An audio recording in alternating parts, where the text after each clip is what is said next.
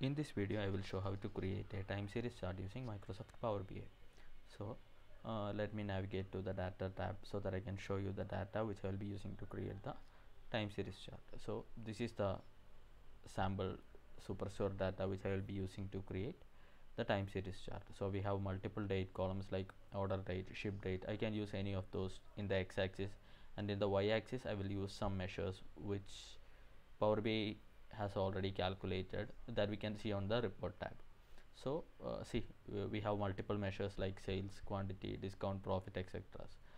Now let me go back to the report, and here we'll be creating the time series chart. So the basic thing is time series chart is basically line chart. So what we are trying to analyze here is the variation of certain measures along with time. So the first thing is I have clicked on the line chart icon which is shown on the visualization pane.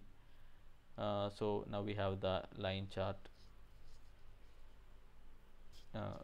box showing inside the report pane. Now what I can do is I can expand this order table. Then from here I can see we have a column called as order date. So Power BI itself is intelligent enough to identify which is the year, quarter, month and day from the date column what we have in the data. So from here now what I can do is, see, I am not going to pull any specific year, quarter, month or day. I am going to pull the entire order date which consists of date, month and year. So I am going to pull this order date into x-axis. So now we have order date in x-axis. The next thing is y-axis. So here I am going to pull some measure. So let me take y sales into y-axis first. So let me see. Yeah, see now what we are seeing here is sum of sales with respect to the order date, which means in each of the order date what is the total sales happening. So now if I want to compare the profit also, then I can pull profit also into y-axis. I'm going to pull profit also into y-axis. So now we have a second measure. Yep. This chart does not look very good now. So what I'm going to do is I'm going to filter this data.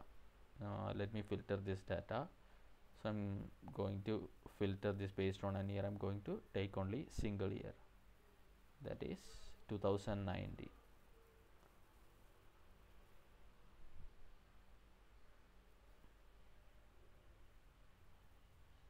Now I'm going to take basic filtering. I don't want advanced filtering here, so I just wanted only 2019. So now this chart looks better because now we have more visibility into each of the months. Earlier we did not have that kind of a visibility. So this is basically how we create a time series line chart using Microsoft Power BI.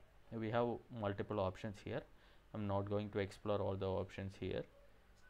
This is how we create a most simple basic time series line chart using Power BI.